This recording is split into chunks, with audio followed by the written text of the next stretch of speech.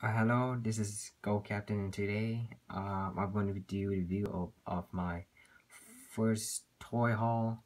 And yeah, this is what I got is Masterpiece Bumblebee, which is cost for 70 bucks luckily.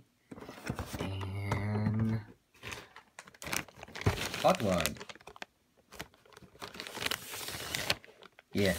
So actually, I just went to the San Jose Super Toy Show. That's right, I live in San Jose indeed. And yeah, let's take a closer look at Hot Rod himself. So he is remold, more mixture of the Roadbuster and Lockdown, except more decent looks. But yeah, also it's made by Takara Tomy. Well, this one is almost looks identical to the American one, which I just found it right here, so I don't have to get it from Walmart. Actually, I should have get Bumblebee because I just saw the Wave 3 one, but I just paid $100, so yeah. In the back,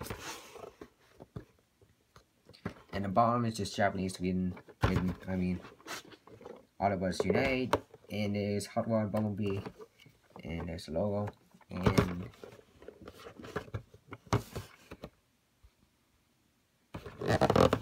Hot Rod, Dwarf Warrior. Yeah, that's all I got from that box. So let's take a look at Bumblebee himself. So yeah, I just bought him from the San Jose Super Toy Show also, and I never expected to come here because he's quite rare. Since I never found him in Toy S actually, I just heard from the news. But yeah, and there's Bumblebee on that side.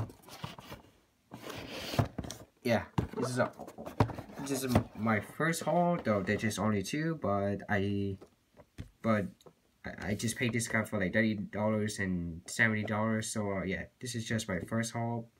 Well, not necessary, but I hope you guys enjoy the video.